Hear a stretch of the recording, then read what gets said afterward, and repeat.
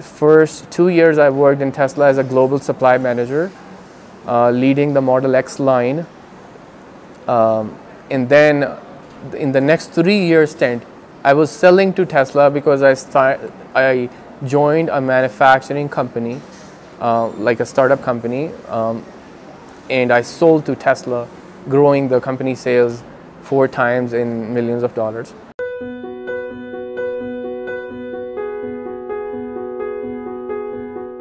Hi everyone, my name is Raheel Bodla. I'm a success coach. I'm coaching business owners, startups, and professionals. I completed my undergrad in Aerospace Engineering in '98 from NUST College of Aeronautical Engineering. I think the best part is the comradeship, the collaboration that we get from here. Being a success coach, I have a lot of interesting meetings with very accomplished people in Silicon Valley. These are business owners and startups and professionals. The achievement comes with fulfillment. If somebody has achieved a lot of things and there's no fulfillment, there's no happiness, then it doesn't make sense.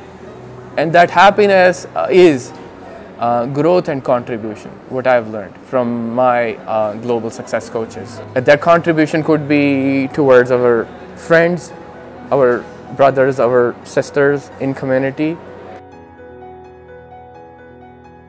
It should be, if it has the passion of the heart, talent of mind, discipline of body, conscience of spirit, these 4 dimensions, if they align in one direction, we go way ahead. Because from the conscience of the spirit, we know that we are answerable for every small faculty we have got. We are answerable to God for everything, for all the blessings we have been blessed with. So all the alumni there want to help these young entrepreneurs, these startup founders who come from Pakistan, and they spend 12 weeks there in Silicon Valley. So that gives us an opportunity. And our focus is how to help back home, how to help our university and the people who are graduating from there and the students who are still studying in the university.